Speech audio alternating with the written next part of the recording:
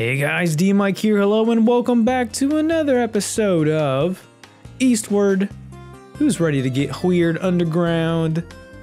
Last time we cleared out some slugs in the power planty area that powers Pot Croc Isle underground. But unfortunately we broke our frying pan. We were able to have our friend Mason fix it for us. And now we're ready to make some dinner. Let's go. Who's hungry? If you're hungry, consider liking the video, commenting, and subscribing, of course. Sam's ready for dinner. I'm ready for dinner. I'm recording this right before my own. What's for dinner, John? Sam wants to eat the sand droop. I'm not sure it's an actual food or not, but yeah, apparently Sam is all about it. I guess it's a fruit of some sort? I don't know. One of the mechanics of this game that is very prevalent, that you're going to be seeing a lot throughout the course of this Let's Play, is cooking. Here we go! And oddly enough, there is a bit of a gambling. Some slots that if you nail all three of them in a row, you get a bonus to the quality and the potency of the food, I think. There we go. 3 sand droops all in the pot, along with apparently 10 more. There you go. And don't worry, we won't be watching this more than that. But this is kind of similar to the cooking from Breath of the Wild and Tears of the Kingdom, Zelda. So as you make food, if you're more successful when you hit your roulette, you get a critical hit bonus, or a critical bonus in this case. We can recover up to 8 hearts. It says sand root pasta. The hard as nail sand root becomes soft as soup after cooking. Pour it over some noodles. Yum! So there you go. We only have room in our backpack currently for 2 meals. That man's juicy wiener and sand roots. So there you go. Don't forget, tomorrow Sam's going to be doing some book learning. Sam is very excited, understandably so, for her first day of school.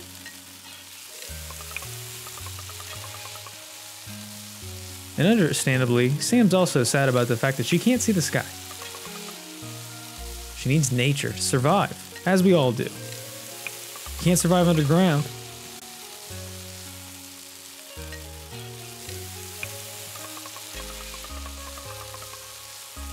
Now we have to remember, from the intro cutscene, Sam is not from this world.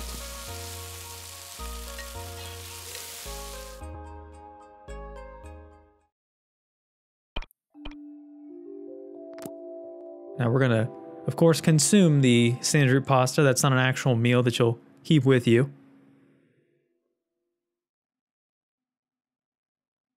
And that, my friends, is the end of the prologue. So thanks for watching, everybody. I've been D-Mike, okay. I guess we can continue for a little longer.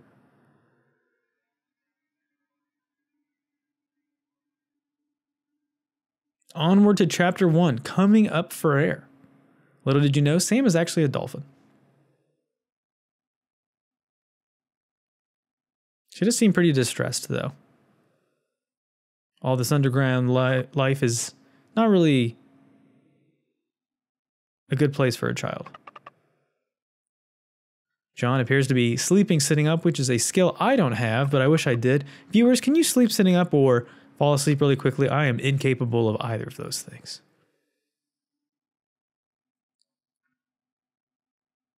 Sam is ready to go to school. She's got to freshen up a little bit.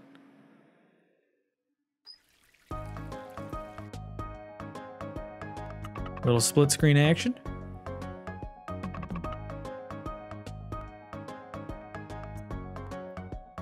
We can't delay Sam's first day of school.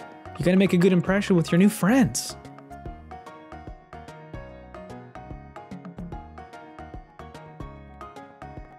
You ever remember going to school on your first day and being just mortified that your parents would embarrass you? Oh, looks like there's a bulletin. What could this be? Well, I guess we'll find out later. Let's see where the map wants us to go. If you scroll up, you can see just north you're gonna want to head right to school. Pretty obvious.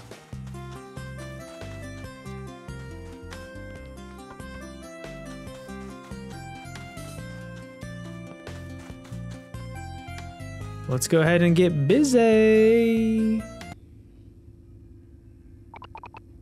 Let's get it going, everybody, into the school. One of the things I love about this game are just how ridiculous every character is. Every single character is just super colorful and exaggerated and ridiculous. Like this person, Principal Tacoma, looks like a clown. Uh-oh. Is there a problem here? Oh boy.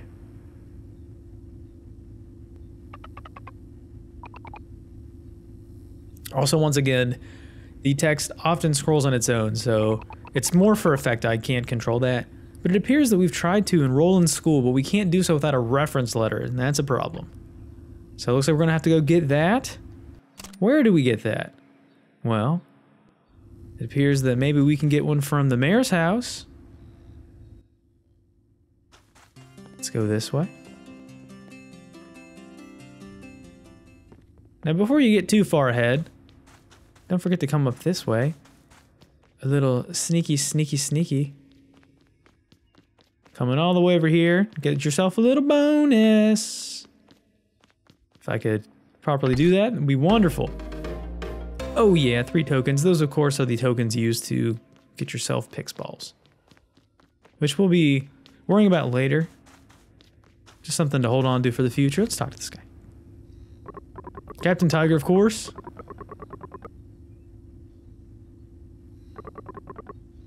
Hopefully the mayor will be kind enough to let us enroll in school. But yeah, silly us. Always forgetful as always. Testy as a tart in the morning. Viewers, are you testy as tarts in the morning? Or maybe the afternoon, or always?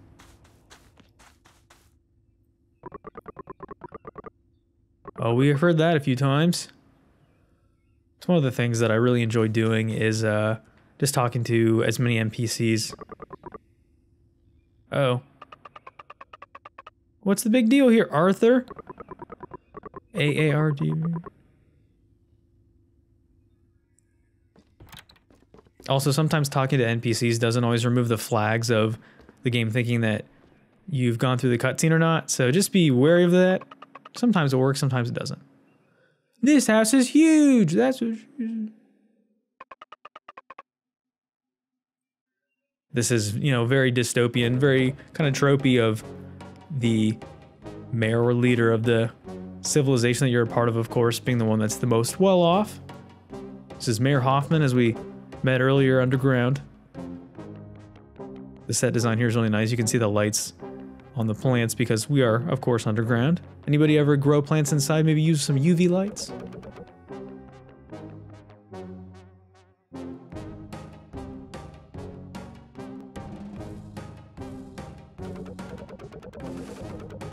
Seems the head honcho has forgotten about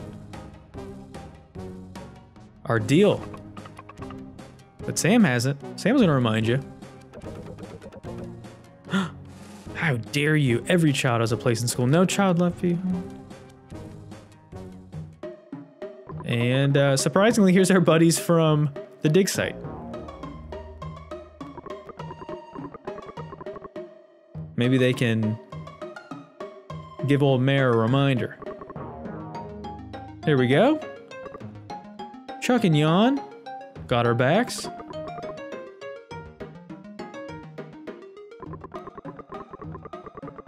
There we go. This is obviously unintentional, but can't hurt our cause, right?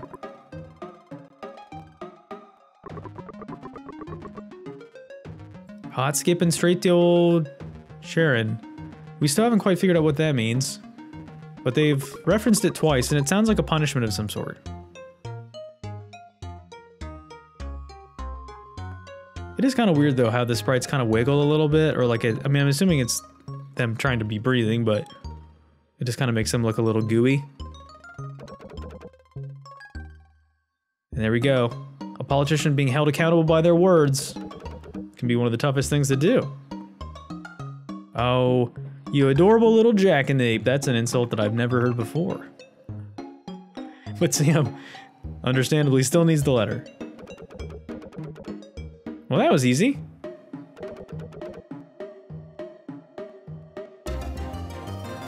All right.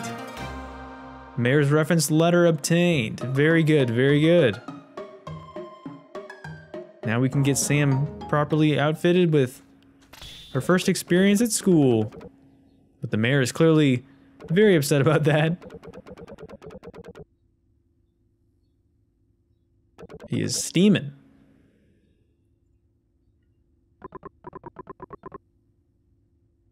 Old Arthur very excited to not be dealing with the wrath of the mayor. So let's go ahead and head back to school. Now we can finally get Sam enrolled and get her some book learning. She needs it.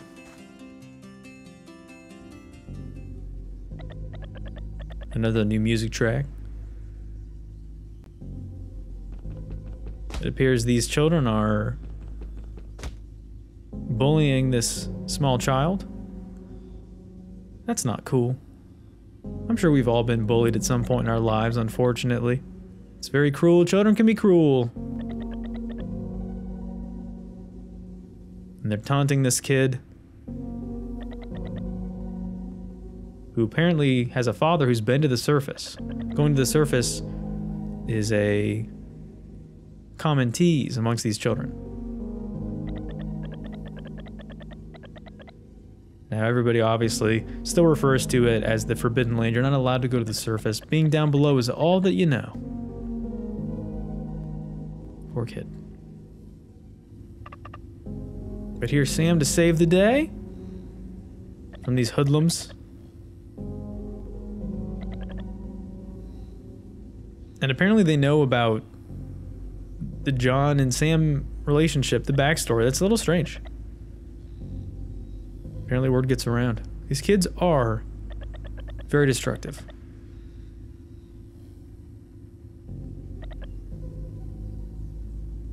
You little jerks. Ooh, that's not cool. Sam, beat him up. Sam doesn't care. She's not putting up with any of this.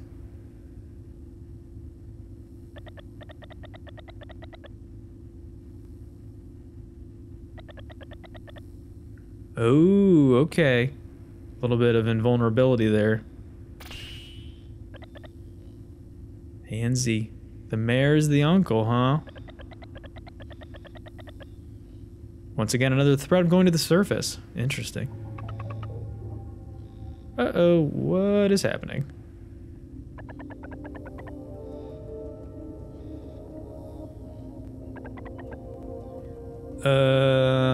Okay, Sam has somehow split into two, and one blueberry and one strawberry variant.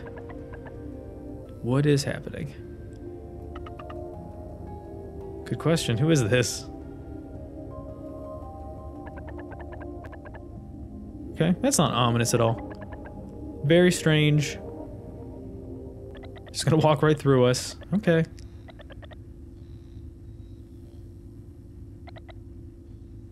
Street rat, what are we, Aladdin? How many need you guys to bug off, alright? Jeez. Sam just saw a ghost version of herself. Way more important than you little bullies.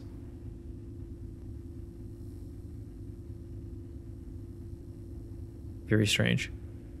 That's gonna be a plot device that'll come back, don't worry. That's not the only time you'll see that. Alright, let's get Sam inside. Let's talk to the old principal here. Yeah, we know, we got it. Coming right up, the reference letter. Well, it has to. We got it directly from the mayor. You wouldn't want to cross paths with the mayor, would you? Sam will do just fine, don't worry.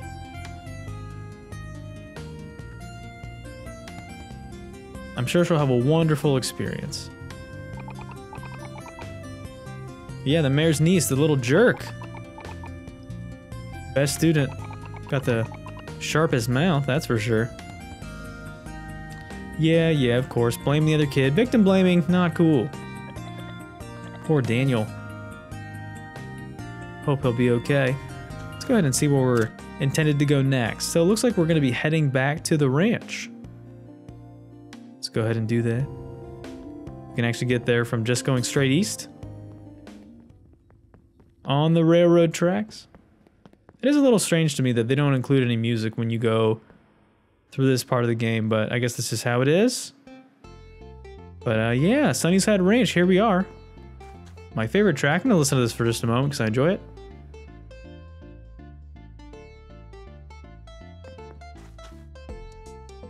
We had old Mason here come and fix our pot, which is very kind. Now we can use it to whack things. But we were offered a job previously from Demir. How about we go ahead and try some old-fashioned ranch work? Let's try it. That's right, we're new on the job. Hopefully you guys will treat us right. Oh, thank you. Oh, they're talking about the ruins, not us. I gotcha. Okay. Blister hot steam. I wonder if that'll come into play at all in the not too distant future. Who knows? Now, who are you talking about? Oh, we're having crabs and pot? Usually those independently, one is good and one is bad, but together, I'm not sure how I feel about that. Probably need a lot of pot to be okay with having crabs. Thank you for that, Hank, for clearing it up. You're very kind. Yes, this game likes to hit you over the head a little bit sometimes.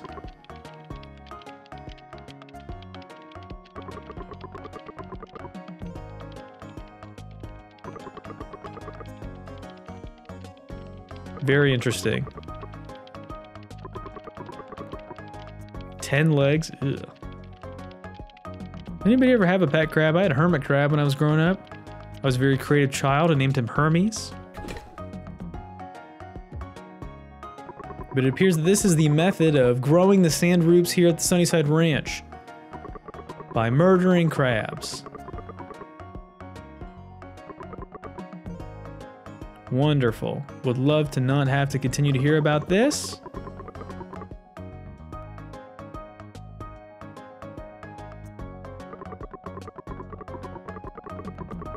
Okay, so it seems like we're going to be doing maybe a little bit of sand root harvesting. Interesting. All right. I'm sure we can help with that.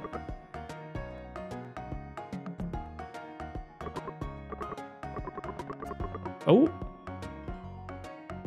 Sacrificing pot crabs for sand roots. All right.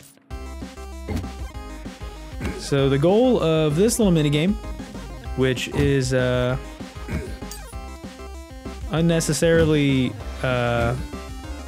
put in the game. I'm not sure why they did this, but you're just gonna be trying to hit the sand roots into the little cave, or what do you want to call the hole? Oops. Would help if I wouldn't have missed. Hitting it into the hole here in the ground. I don't know if it actually makes a good score or not. Probably helps if you don't miss, of course. I feel like we're doing okay. There is, of course, the red-leaved one, which is over there. It's worth more, I believe. And you have to let your pot charge up in order for this to work. But sometimes you'll wind up overhitting it like I just did. That's not good. Oh, knocked it into the hole for us. Very cool. Thank you, sand root crab. Pot crab is a friend of mine. I don't know how long you get either. Oh, there's a timer on the bottom left. If I would be able to pay attention to that, that would probably help. Let's see if we can get a red one in there. Crabs will, of course, be pushing the sand roots away, which is kind of annoying. It appears these red ones... I just want to get one red one in there, please. Yes, I did it! Alright, score of 105. I don't know if that's good or not. We will find out here in a moment. And... Sam with the trumpet. Does that mean we did good, or... Okay, not bad. A little bit of praise is appreciated. And here's our reward. Not bad, 50 salt. Okay, we'll take it. Pretty cool. Yeah, I don't know what's a good score now. I have no idea. Four Eyes' dad is a fantasist? What does that mean? I have no idea. Ooh. Apparently going to the surface is only something that people fantasize about. Interesting. Seems like the people underground have a little bit of a colder personality when it comes to being afraid of the surface. The mayor is spreading some propagandas.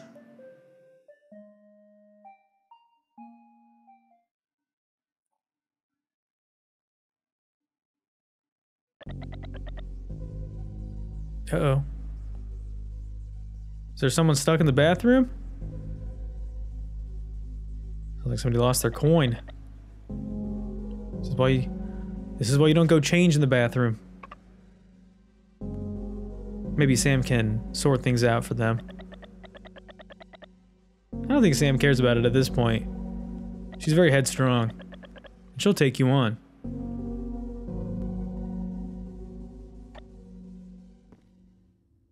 But now that we are back to John, let's go back to school and check on Sam. We got paid for a decent day's work at the ranch. I'm assuming you probably get more money depending upon how many points you get.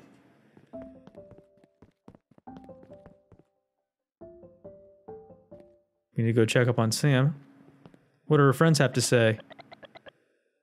We're an adult, okay? I'm not afraid of some punk little kids. Yeah, maybe you guys are, you big babies. Michael Hunt, there he is. Oh boy, don't do that.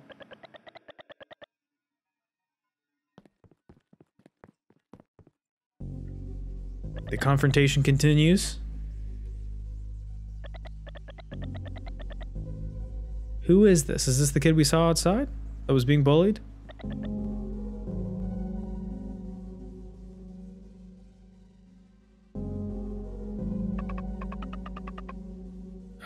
Coming to check up on you, duh. Oh, it's Daniel, okay. Seems like Daniel's in need of some rescuing. A fire-breathing iron dragon. You've been playing too many video games, okay? But that will have to wait until next time. We will go and rescue Daniel. Thanks for watching, everybody. I've been D-Mike. This has been Eastward, and I'll see you later. Bye.